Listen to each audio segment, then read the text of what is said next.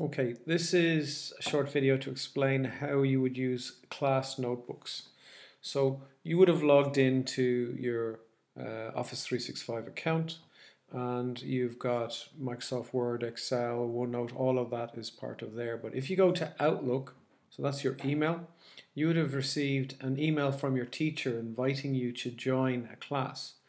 So when you click on that, that brings you to your class notebook. Now, it may take a little while on your device to set it up first, okay, but you're basically going to the online version of your class notebook. You could use an app. So what I've done here is I'm not actually online here. I'm using an app that I've downloaded, Microsoft OneNote. I've downloaded this onto my computer, but I could have gone to Office 365 and done the same thing there.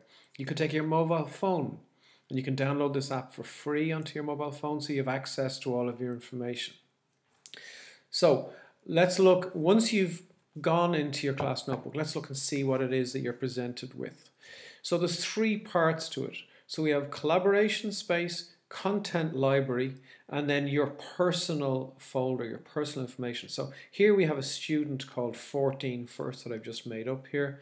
But let's just see what the student gets when they first go in. So collaboration space is an open space where teachers and students can input information. So let's say, for example, we're brainstorming here. We're trying to come up with an idea for a product.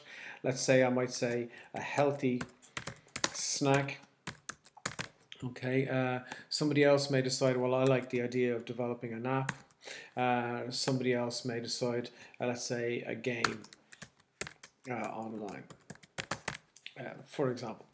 So these are ideas and everyone can see these, they can edit them, so somebody else may come along and see what somebody's written here for healthy snack and say, you know, I like this, etc. So everyone can access and edit all of this information. So it's a good way of all of us together being able to share information. If we decide we want to come up with something else, we're going to add a new page, okay, to this. So let's say we're going to talk about marketing ideas. We may decide, okay, somebody might say, well, I'm going to come up with a logo. Somebody else may decide to come up with a cool ad, etc. So that's collaboration space. All of us can access the information. They can delete things that they don't want, whatever, and they can add comments and stuff to anybody's information up here. So that's the first part. Second part, content library. So the content library is where the teacher uploads information that the students may decide they'd like to have access to. So let's say, for example, final accounts. So final accounts are trading profit and loss. Okay, so the teacher here has put trading account, profit and loss accounts, balance sheet, and the overall final account here. So let's say trading accounts. I have an example here of a trading account. Okay, so I'm gonna keep that because if I have a look at it, I might decide, oh, this is useful. I like this. I can save that on my own desktop, or I can just say the teacher told me to have a look at this later on, so I can go save as. So I'm just going to put that on my desktop. And I've got it down here and I can then get access to it later.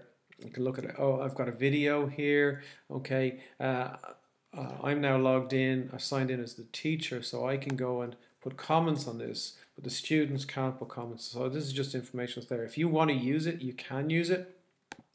But what you would do is you download it like what I've done here, okay? Or you may decide, well, I like this video. Oh, there's a video that's useful. I might decide to use that one again.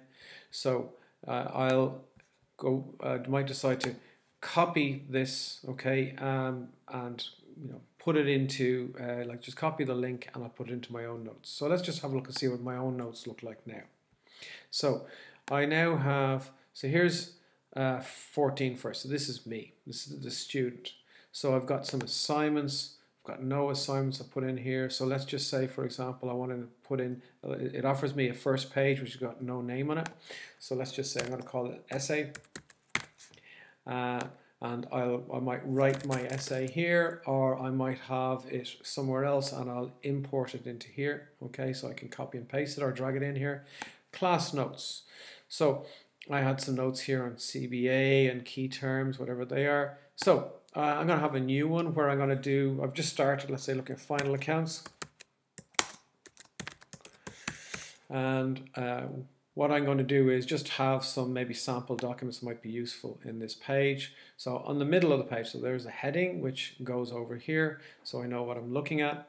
And then in here, I might drag in the example that we had from earlier on. I'll just say how to do whatever it is. Okay, my homework. So here's an example of doing trading accounts. So I did a question on the board and took a photograph of it and uploaded it, and the teacher thought that was great, and the teacher put a comment on it.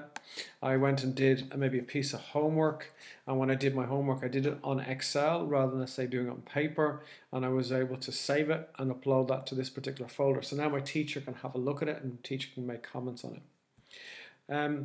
Other is anywhere I may decide I want to save information, and maybe I might want to do some research. So obviously a big part of CBAs and getting to know the world of business is doing some online research, and I may decide to save. So let's say, for example, I'm interested in Brexit. So I might go to the RTE website and I might find something that's useful there. So I might copy and paste it in here, or copy and paste the link. So that information then stays there. This folder is private, so the other students in the class can't see what you've written. If you decide you want to share it with them, you could put it into the collaboration space and they can then copy it from collaboration space. This area here, content library, this is where the teacher puts all the notes that they want students to use in different sections of the course, so it's all broken down, easy for you to use. And then collaboration space is where we can all share information. So that's where you might decide to put a piece of work that you think you've done that's good, or a photograph, or some information maybe about Brexit that you decide other people might want to have a use of. Okay, I hope that kind of gives you an idea of what OneNote is all about.